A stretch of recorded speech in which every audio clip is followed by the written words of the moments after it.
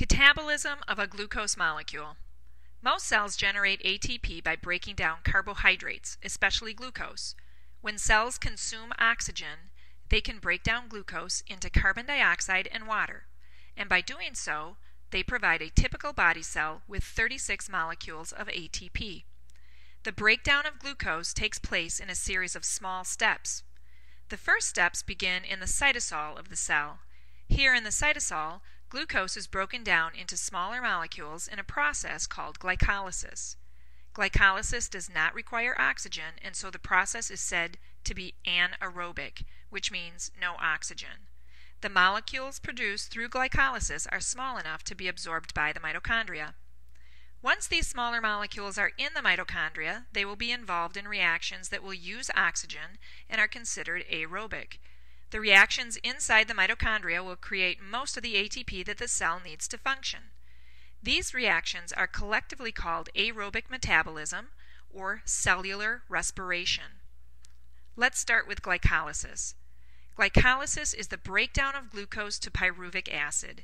In this process, glucose, which is a 6-carbon compound, will break into 2 3-carbon compounds of pyruvic acid.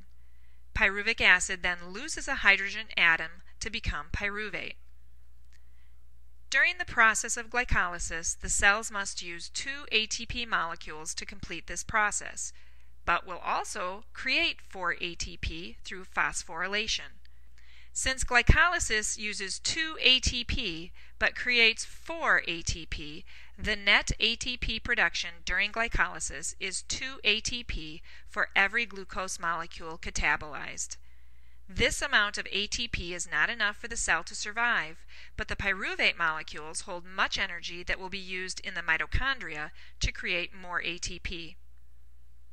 In addition to the ATP that are produced, the process of glycolysis will lose 2 hydrogen atoms, which will be transferred to a hydrogen carrier called NAD. When the 2 hydrogen atoms are transferred to NAD, the molecule then becomes NADH. The hydrogen will be carried to the electron transport system in the mitochondria. We will discuss later what happens to the hydrogen in the NADH molecule. Glycolysis is anaerobic because it does not require oxygen, and it occurs in the cytosol of the cell. If oxygen is present in the cell, the 3-carbon pyruvate molecules will enter the mitochondria and continue being catabolized. Once in the mitochondria, each pyruvate molecule will lose a carbon in a process called decarboxylation. This carbon will join with oxygen to become carbon dioxide. The carbon dioxide will diffuse out of the cell and into the bloodstream, where it will be carried to the lungs and be breathed out during expiration.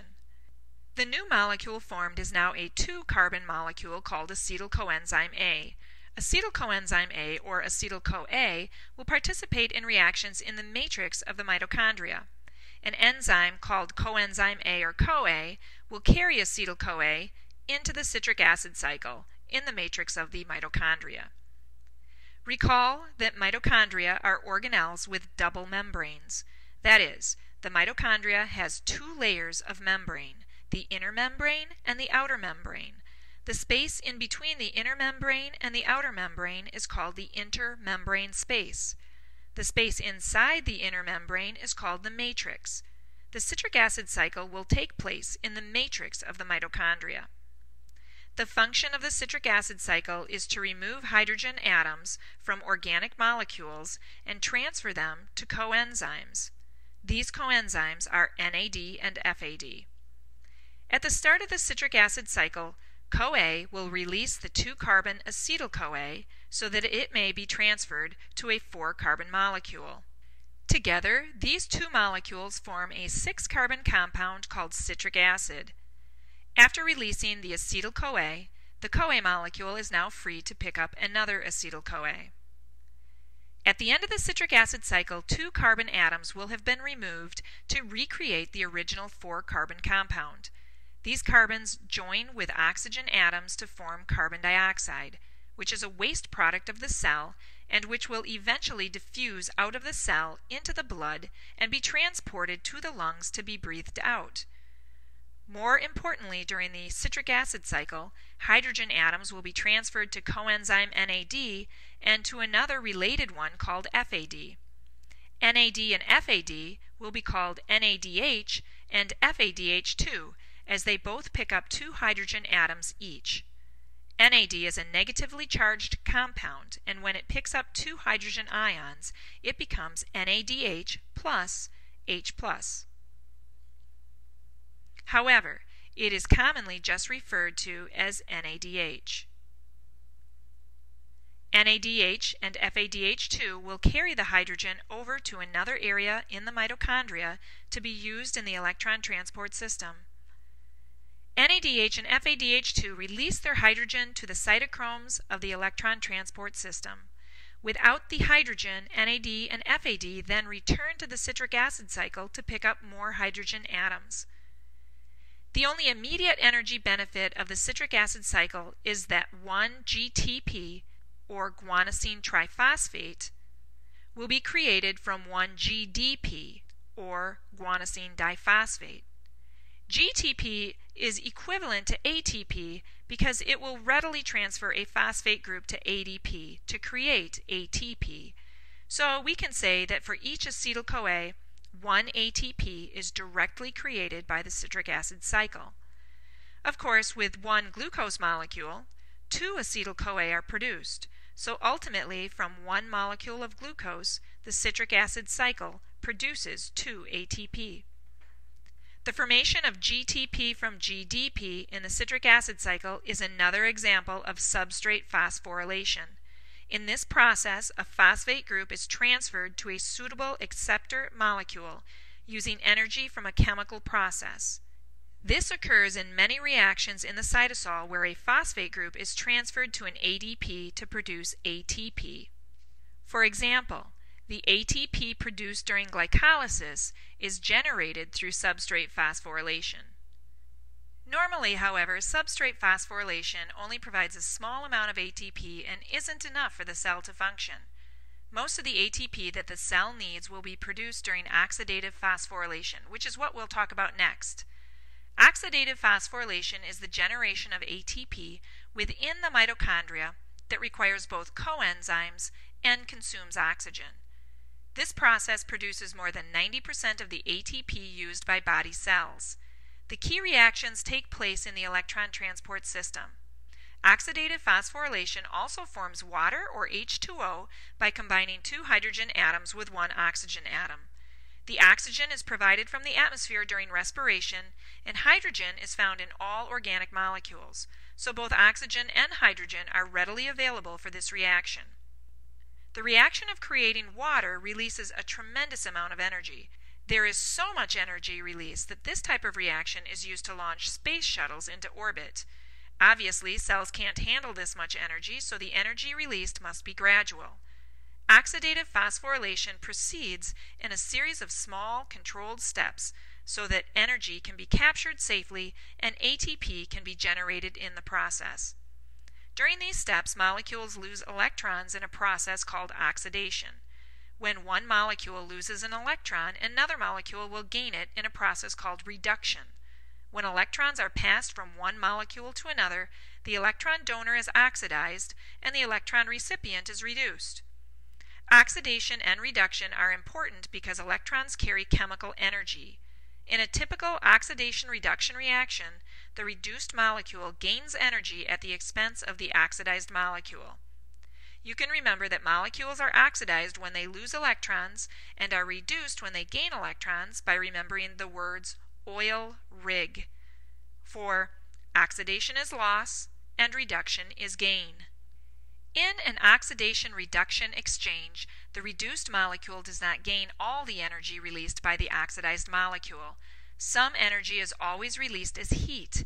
The remaining energy will be used to form ATP. The electron transport system starts with NADH and FADH2 delivering hydrogen atoms to cytochromes.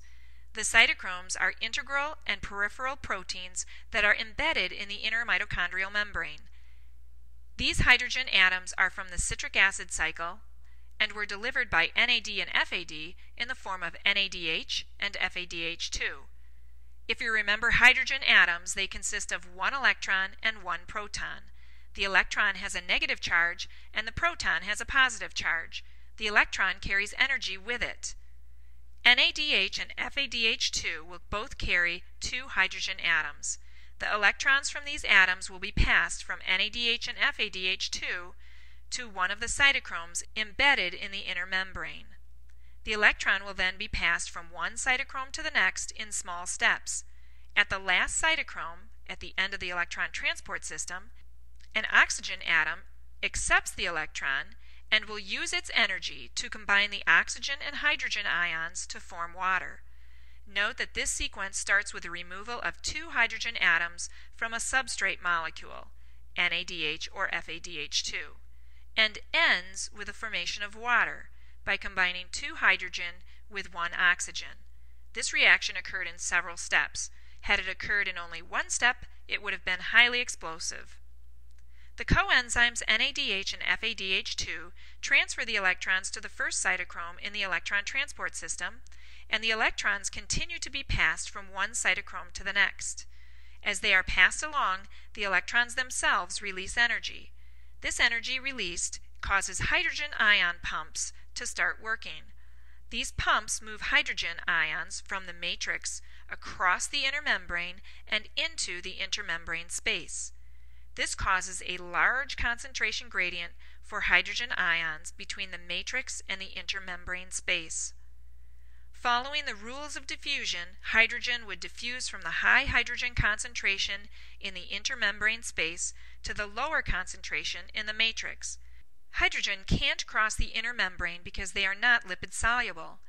However, in the inner membrane, an integral protein with a channel called ATP synthase has the ability to permit hydrogen ions to diffuse into the matrix.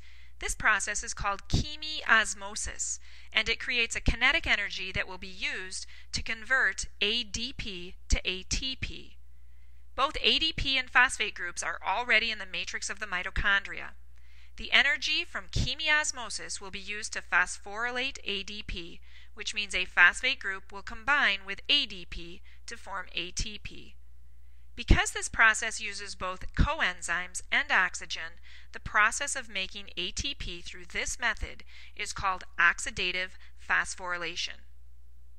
For every NADH molecule that transfers its hydrogen molecules to the electron transport system, 3 ATP will be formed. For every FADH2 molecule that transfers its hydrogen molecules to the electron transport system, 2 ATP will be formed. At the end of glycolysis and cellular respiration, the catabolism of one glucose molecule will yield 36 ATP for the typical cell. Let's summarize where these ATP come from. From glycolysis, there are 2 ATP that are directly made, and there are 4 ATP from the hydrogen that NAD transports to the electron transport system. In the citric acid cycle, there are 2 ATP that are directly made. From the conversion of pyruvate to acetyl-CoA, and from the citric acid cycle, there are 8 NADH that are transported to the electron transport system. These 8 NADH will help produce 24 ATP. There are also 2 FADH2 from the citric acid cycle that are transported to the electron transport system, and they will help to produce 4 ATP. So if we add these up, 2 plus 4 plus 2 plus 24 plus 4 equals 36. 36 is the number of ATP that the catabolism of one glucose molecule will generate. 32 of these are from oxidative phosphorylation, or aerobic metabolism, and 2 of these are from anaerobic metabolism. Don't forget that carbon dioxide is produced in the citric acid cycle and water is produced in the electron transport system.